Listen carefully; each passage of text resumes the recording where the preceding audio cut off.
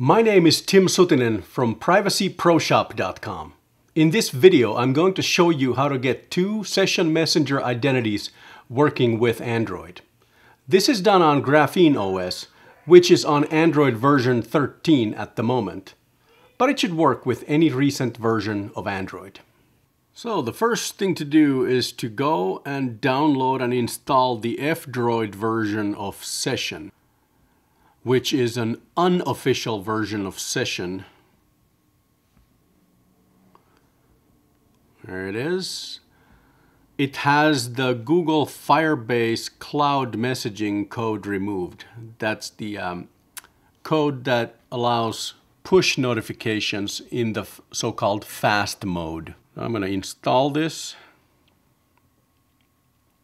Need to allow the network permission, then hit install. And this video is brought to you by privacyproshop.com, where you can buy session ONS names with cryptocurrencies like Monero and Bitcoin. You can also pay with credit cards. Then the next thing to do is to go to the Aurora store, which is an anonymous front end to the Google Play Store, and search for Session Messenger.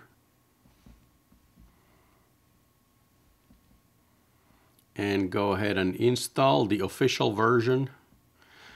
If for whatever reason Google Play Store or the Aurora store don't work for you, you can also get the official APK version from GitHub. You can just get it, just go to getsession.org and tap on the APK and it'll download it. But here we'll install this and it's done. So let's go this. I'm going to show you how you can get the APK version. You can go to getsession.org. And here just tap on the APK right there and it'll start the download. Actually, it'll give you, throw you here and then choose what you want. Mine was the very first one, the session 1.16.5 ARM64 V8 APK. So just tap on that to download it if you want it that way. But again, it is the same as the one that you get from the Aurora store or from the Google Play Store if you happen to have a spy phone still. So looks like only one of them put an icon here, so I'm going to go and get the icon for here. So there is Session. Let's put it right there. Okay, so here we have them installed.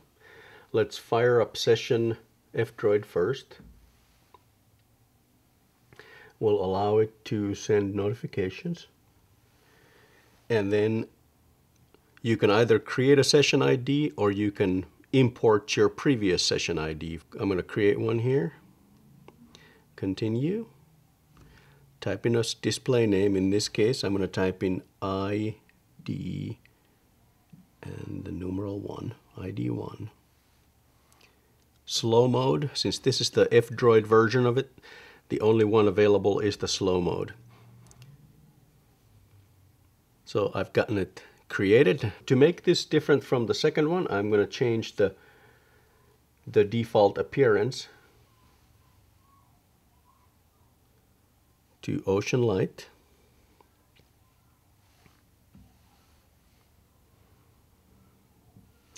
And then I'm going to copy this ID.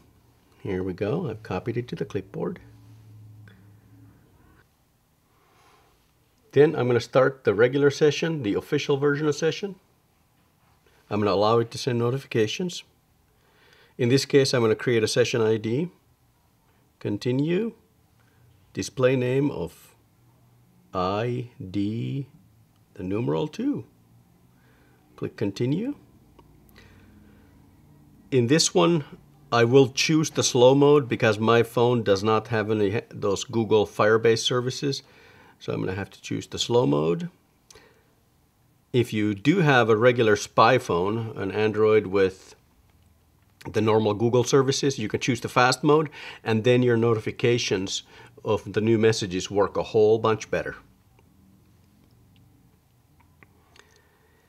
And here I am going to start a session. I'm going to send a new message to the first one, which to the ID number 1, which I copied to the clipboard. I'm going to hit next. I'm going to type a message. Hello. And then I'm going to go to the first version of session. And oh yep, there it came, message request. So I'm going to accept it by clicking on it. You can hit accept if you want, but you don't have to. If you just type something back, that will do the same as accept.